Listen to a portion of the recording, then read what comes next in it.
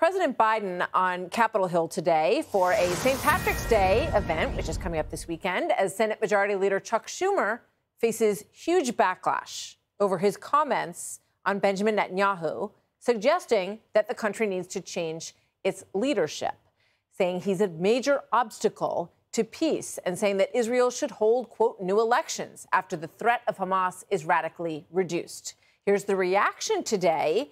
Very interesting reaction from President Biden. Watch.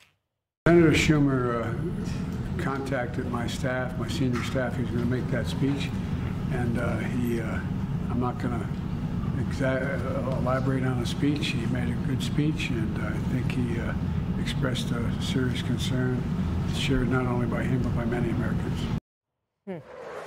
Okay, let's break that down. And who better to do this with than former Vice President Mike Pence, founder of Advancing American Freedom, who just visited Israel a couple of months ago. He's been there many times and spoken to the Prime Minister and the leadership there many times as well. Mr. Vice President, good to have you with us. Thank you very much for joining us today.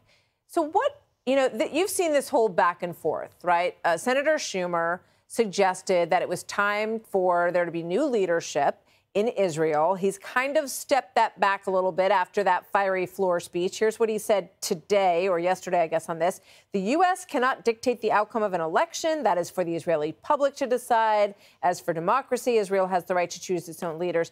And he goes on there. But that was after he got a lot of pushback from McConnell and others. But President Biden just said it was a good speech. Martha, I started the year visiting a kibbutz in southern Israel that was struck on October 7th by Hamas, and the worst attack on the Jewish people since the Holocaust. And there should be only one message coming from the United States of America today, and that is America stands with Israel. Israel is in a fight for its very survival. And the idea that the Democrat majority leader in the United States Senate would take to the floor of that storied chamber and start to dictate what the leadership of our most cherished ally Israel should be is a disgrace. And frankly, I'm almost as offended by the fact that President Biden called it a good speech. I mean, there's this whole doctrine that America should speak with one voice, and that, of course, is always the voice of the President of the United States. And for President Biden not to pull back on what Chuck Schumer said is astonishing. It is an example, ironically, of a Democrat leader in America trying to engage in election interference in Israel. And the people of Israel, I can tell you, having been there, Martha, are completely united behind the goal and the objective of destroying Hamas, and the United States of America should send no other message than we are with you all the way until Hamas is destroyed once and for all. Well, it's interesting that, you look at some of the polls and the impact and what we've seen on social media and we've seen in some of the primary elections in Michigan in particular, which has a large Arab population. Right. And no doubt these polls are not lost on President Biden. Among 18 to 34-year-olds in Michigan, he is 11 points lower than former President Trump and 25 points lower than Governor Whitmer, who is popular in Michigan. Do you think that election politics are bending Biden's will, President Biden's will on this? It's hard to imagine any other motivation here than some concern about the elections and their own coalition in the Democratic Party. But I'm telling you, this is war, Martha. I mean, literally, I walked through houses that the walls were riddled with bullet holes, and there was a blood-stained furniture. I heard stories of the most horrific torture and massacre of men, women, and children. And what Israel is doing today, we should support. I mean, imagine if some Western nation, several months after 9/11, had called for a change of leadership at the White House here in our country. Number one, we wouldn't have listened to them.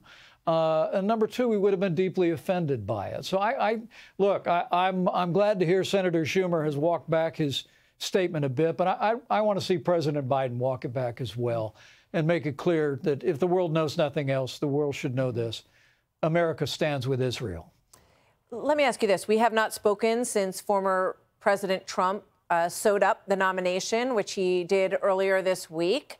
And he has received endorsements from some of the people who were running against him. But we have not heard from you.